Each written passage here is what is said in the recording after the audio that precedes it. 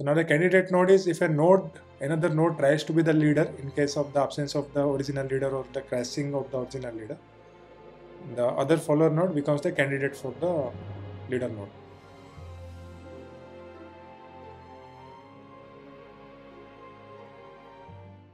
Hey everyone, welcome back to the channel. So today we are going to break down one of the most important consensus algorithm out there, that is Raft.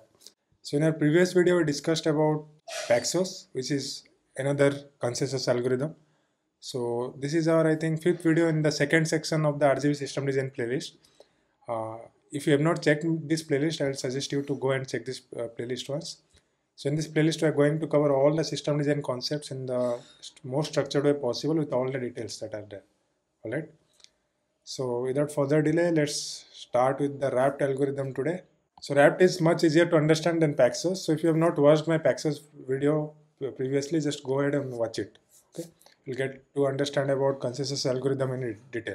So by the end of this video, we'll have a clearer understanding of how Raft works along with some examples we'll discuss. So in a distributed system, we often have multiple servers like this, right? Or nodes that need to agree on a set state. So the process of reaching on an agreement is called a consensus. So Raft is a common consensus algorithm that is designed to be simple, understandable, and easy to implement also.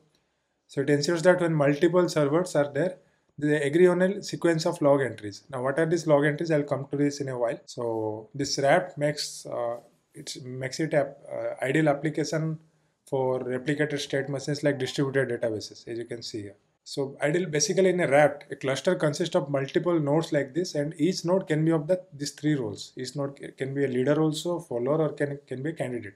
Now, what is a leader? Leader is that node which handles the client request directly through the server or anything. So follower are the other nodes which replicate the logs or the state or the content of the leader node. I mean, it's जो state होगा, maybe in the database state, the follower node will try to replicate those. So now the candidate node is if another node tries to be the leader in case of the absence of the original leader or the crashing of the original leader, the other follower node becomes the candidate for the leader node. So at any given point of time, there is only one leader, as you can see, while other nodes remain in the follower state. So if the leader fails, a new leader is elected among the follower nodes. So let's say we have a Raft cluster with 4 database nodes like this. So initially all the nodes will start as a follower only. Now if there is no leader, a follower becomes candidate. Let's say this was also a follower, this becomes a candidate now. Now what it will do, it will then initiate the election process to become the leader, and it will send a request vote RPC, remote procedure call, to other server. Ki, yeah, please vote me as the leader. Now once majority of the follower votes this node to be the leader, it becomes the leader. Now it will send in the heartbeats to all the follower nodes, signifying that yeah, I am alive and I am the leader now. So now you might think, what happens if two nodes at the same time vote, right? A split vote can happen, right? So in order to avoid the tie between two nodes who are running for the leader race, the entire system or all the nodes will wait for a timeout, I mean for a certain amount of time, and then they will restart the election process.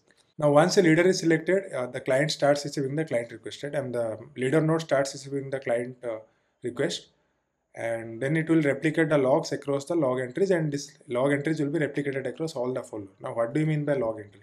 Let's say client request came from the client that yeah, update the value of X in database to 10. So this is my update request that is going. So as soon as the leader node receives this, it first puts in the log entry section. Okay, once the log entry is done, then this log entry is shared across all the follower node. Now once all the follower node agree on the incoming update and they give the acknowledgement, so then what the leader does, that it commits the write request, or it commits the log entry. By committing, what do you mean? By committing, the log entry content is written to the database and the database state changes. So first the write request goes to the log entry. Log entry is shared across all the followers. Followers will vote and agree upon the change. Then it will be written to the database and it will be replicated all over the cluster. So this ensures that every node eventually has the same state of log entries, and which has them in maintaining a strong consistency, right? So if a follower crashes and later recovers, then it can sync with the log. It can sync with the leader node using the logs. So if a leader crashes, followers detect that missing heartbeat, right? The heartbeat won't be reaching now. Now the follower will detect that scenario, and then they will elect a leader among themselves using the again request vote RPC. So that's a wrapped algorithm in a nutshell. I hope it was quite easy to understand, right? So it is easier to implement than Paxos actually. So this is a leader-based consensus algorithm that makes a system fault tolerant, reliable, and highly consistent. So if you like this video, please like this video, and let's target for 50 likes to this video, and subscribe to my channel. We are targeting to reach 3,000 subscribers by the end of this month. You can keep an eye on this RGB system design playlist. Here we are going to cover all the 9 sections one by one in a sequential manner, in a structured manner.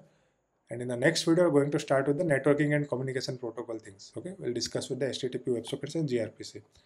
So till then, if you have any questions about whatever we discussed in this video, put them in the comment section and I'll be sure to answer them. And keep an eye on this system design playlist. You can just search RGB system design playlist and you will be able to access this playlist in YouTube. So thank you for watching this video, and I'll see you in the next one. Thank you.